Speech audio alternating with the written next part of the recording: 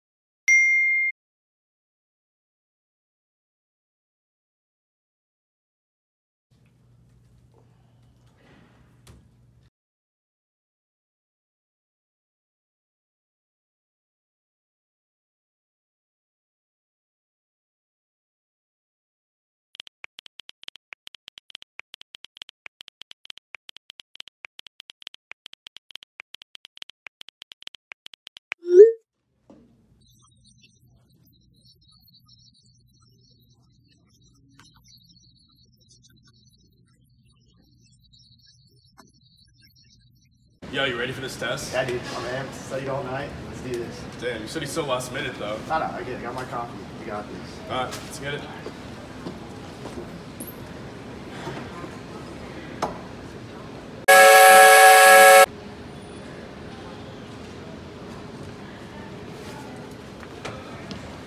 Hey, what'd you think? I'm so dead right now. What'd you think of the test? What? The test we just took, what'd you think? Yeah, that was fine. Yeah. What are you up to now? I think I'm gonna head back to Starbucks.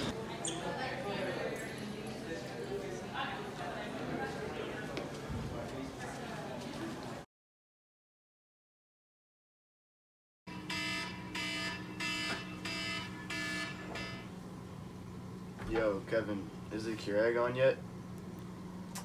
Nah, it's not. You drink way too much coffee, dude. I think you're getting addicted. What do you mean? Everyone drinks coffee.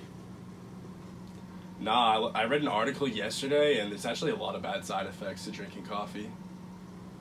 Like what? There's so many things. Insomnia, anxiety, high blood pressure, and addiction, obviously. But I don't drink that much. Nah, dude, the average amount of coffee or caffeine that someone should drink every day is 300 milligrams. Dude, you drink way more than that. You're always at Starbucks. I guess you do have a point about that one. Yeah, I don't know. Everyone just drinks coffee so normally, but it's actually has really bad side effects. Did you know? Coffee can cause hallucinations, worsen heartburn, can cause anxiety, and lead to addiction and withdrawal. Society's perception of a drug doesn't have to be yours too.